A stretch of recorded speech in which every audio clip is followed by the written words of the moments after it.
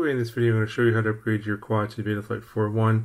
So this is going to be a pretty simplified video, just the basics of how to get 4.1 onto your quad.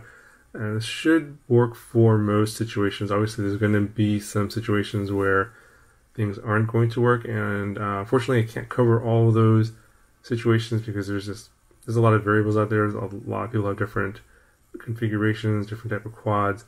So in that case, leave me a question down below. Maybe I can help you out. But for most situations, this procedure should work for you.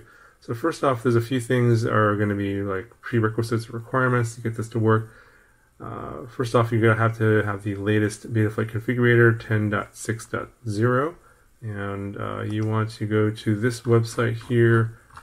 It's github.com. I'll put a link in the description to this one.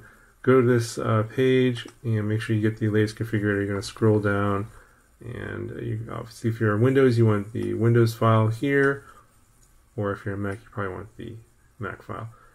The installation process is the same. You download it, double click the file, and run the installer. It'll install like the older versions of Betaflight configurator. That hasn't changed. And then when you run it, you should get your standard Betaflight configurator. Looks like this. The interface has changed a little bit. I'm not going to cover all that. You guys will probably figure it out. It's just basically cosmetic. I'm going to make a couple of examples here. I'm going to upgrade the Tiny Hawk Freestyle. This is on 404. And then also going to upgrade the iFlight Mega Bee. This is on 357, I believe. And let's just go ahead and get right into it here. Okay, so first thing I'm going to do is connect up your quads. This is going to be the Tiny Hawk Freestyle. And then let's go connect to it and see what target we have here. The target is Matek F411RX. It's up here in the upper left-hand corner. You want to remember that for later when we do the flashing. And one thing you want to check is what kind of video transmitter you have here, because you're going to need to know that for the VTX cable. So in this case, it's the TVS Smart Audio.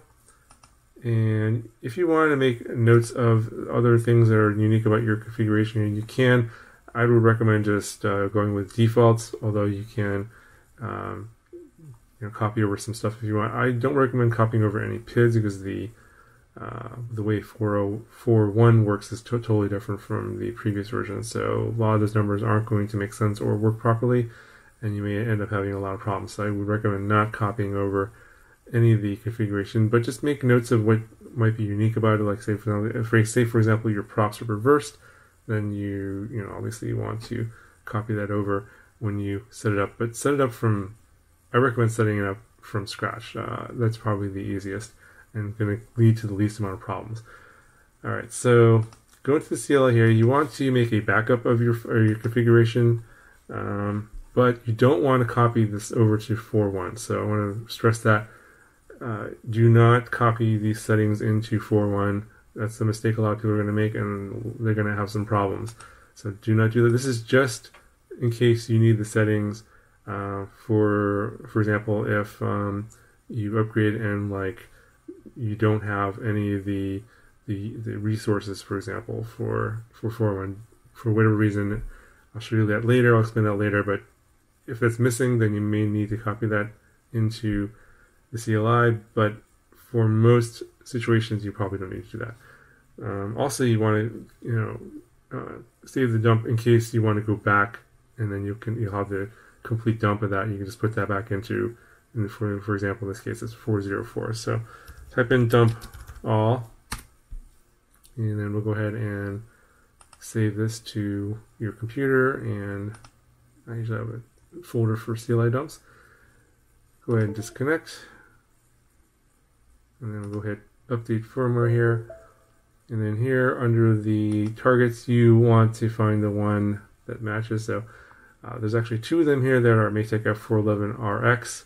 One is MTKS, which is the unified target, and then one is Legacy. So if you use Legacy, that is basically has all the resources already in there, and it's like flashing. It's the same procedure as flashing the older versions of Betaflight. They have that in there in case you have any problems.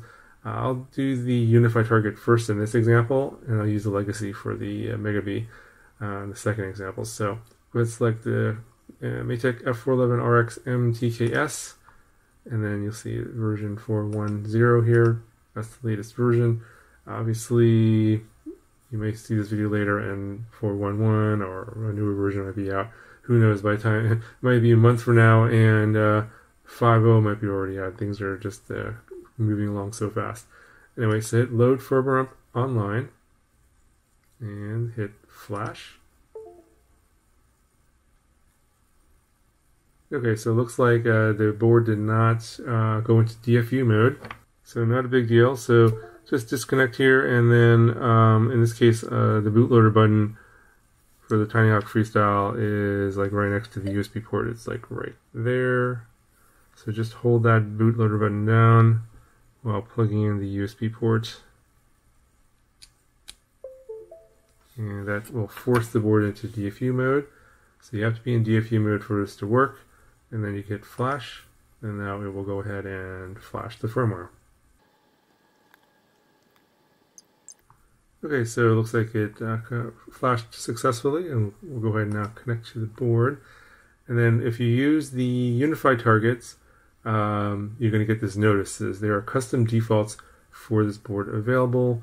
Normally a board will not work properly unless custom defaults are applied. So you want to definitely hit this button, otherwise things like your UARTs and your gyro will be missing and the board just won't work. So make sure you hit that. It's going to apply those defaults and then reboot the board. Wait for that to finish and then go ahead and connect.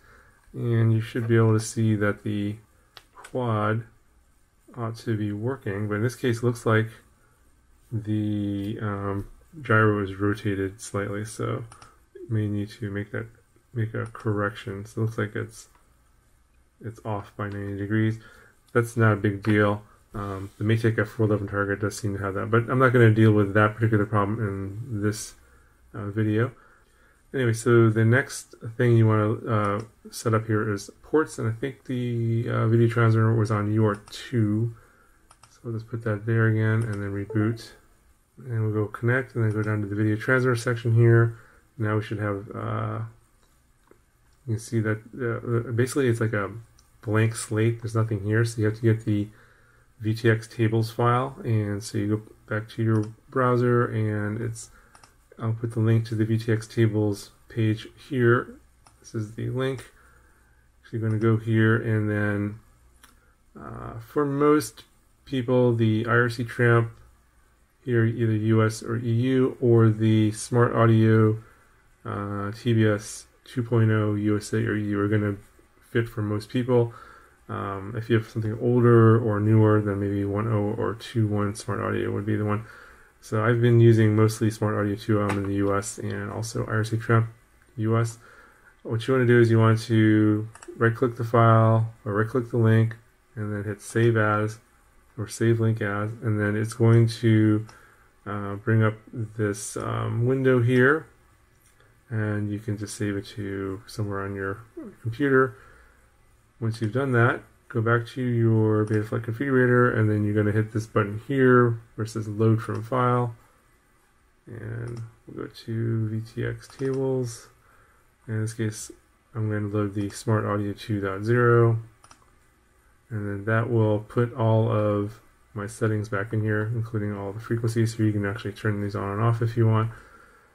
If you want more information on VTX Tables, again, there's going to be, you go back to that page here, and they talk about how it works on that page, so I'm not going to cover it in this video.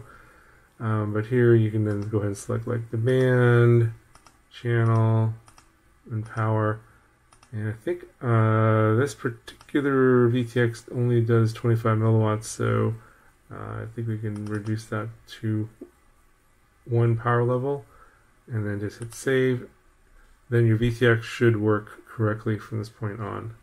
Okay, so that's going to do it for this example. This will get your basic setup going, and then you just want to go back into your various tabs here, like ports, configuration, and set up your quad like you would previously. So, you know, if you want to obviously set up like your ESC, etc., etc. This is all stuff that's been covered in previous versions of Betaflight. not any different here. But again, when you go to PID tuning, I would just recommend starting off with the defaults. I haven't changed this on anything, even from basically went from a tiny whoop all the way up to a 5-inch, and these have worked, and I haven't touched it. So probably should be okay for most situations. It should work without it flying to the moon or just not flying or flying really badly. Like most of the time, it's flown pretty good for me. All right, so that's gonna do it for this example. Let's go ahead and disconnect this, and I'm gonna connect up the Mega Bee now. All right, so let's connect to it and see what we've got. Betaflight 357. The target is Omnibus F4 SD, and we have a IRC Tramp video transmitter on UART3. Okay, so that's enough information that I need, so I'll go ahead and I'll disconnect and hit update firmware, and we're going to select Omnibus F4 SD.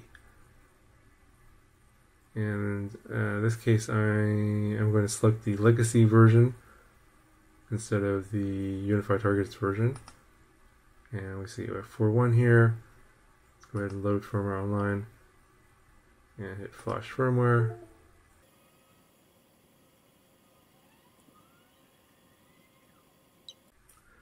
Okay, so go ahead and connect here. So I didn't show you the saving of the CLI dump because I've actually done the CLI dump for this quad previously, so I have that saved somewhere before. I didn't want to show that again just to save time in the video. So we need to set up the video transmitter now. So go to ports, UART3, and select IRC Tramp, save and reboot. Connect again, and then under video transmitter here, you can see we just have basically a shell. There's no settings in here. Load from file, and then in this case we're going to load the VTX table IRC Tramp. And now you see that we have our table and all our power levels. So I'm going to go ahead and set this up again. Race band 1, 25 milliwatts, and I know for a fact that this video transmitter only has 3 power levels. This goes 25 to 200 milliwatts, and that's it. So it's save. And at that point, at this point, it's just basically a basic setup like you would any other quad on older version.